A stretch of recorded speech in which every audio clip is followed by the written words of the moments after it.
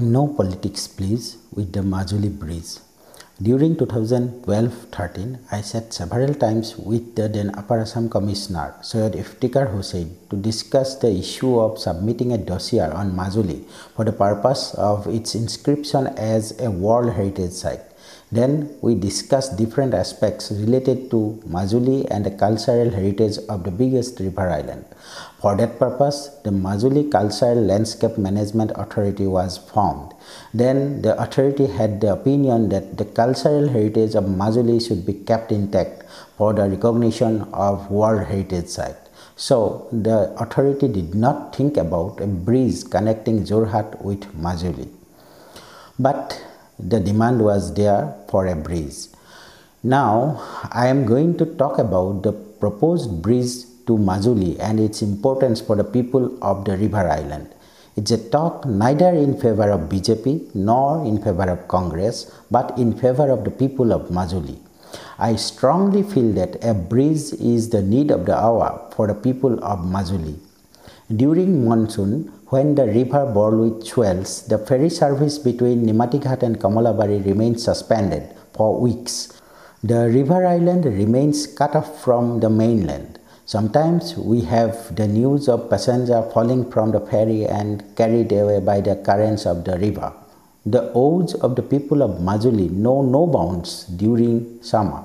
Whether Majuli will be a World Heritage Site or not, a bridge is the need of the hour. I am not a very religious man, so I know little about the religion and the contribution of Satras in Majuli. But I know about two Satradhikars who did really commendable job in the past. One is late Dattadeva Goswami of Avunyati Satra, who published second Assamese magazine Assam Bilasini from Majuli in the late 19th century. Another was late Pitambar Deva Goswami, who unlike other Satradhikars fought for the freedom of the country from British. But I can read the minds of the common people in Majuli, including those in Salmora making earthen pots, the missing brothers and sisters weaving beautiful clothes, the farmers who cultivate mustard seeds as if spreading yellow carpet in hundreds of acres of land, and the fishermen who go out in the wee hours to catch fish in Borneo, like the Hemingway's old man in the novel Old Man and the Sea. They are all afraid of the flood. During my several visits to Majuli, I witnessed the sorrows of the people there. I spent several days and nights with those people in Majuli during flood to cover flood news for my newspaper.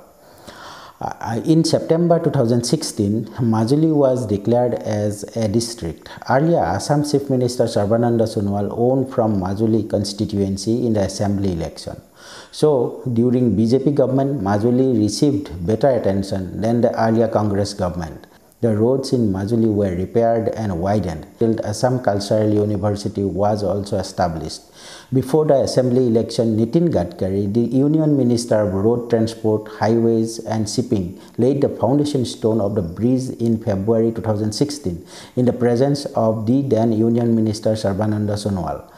Samudragupta Kashyap wrote in the Indian Express, Chief Minister Tarun Gogoi, however, preferred to skip the function with a statement issued by his office late in the evening saying Gadkari had laid foundation stones for 2 Brahmaputra bridges without allegedly preparing any detailed project report (DPR). The then Assam Chief Minister Tarun Gogoi said the foundation stone laying of the 2 bridges by Union Minister Gadkari without preparing the DPRs has exposed that the BJP-led NDA government at the center is out to hoodwink people with an eye on the upcoming assembly elections. I have never seen a central government like the present one going on a foundation stone laying spree without preparing the DPRs.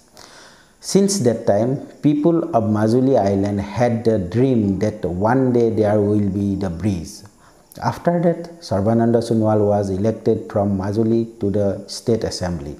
BJP government in Assam has spent almost 4 years, but no remarkable development was seen regarding the bridge.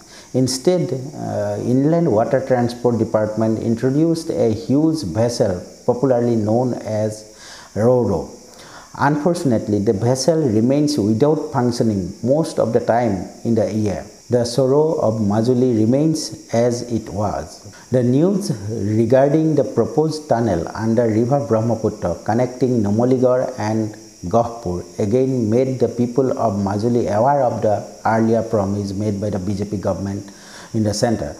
They thought that government forgot about the proposed bridge and now it is going to construct a tunnel under Brahmaputra.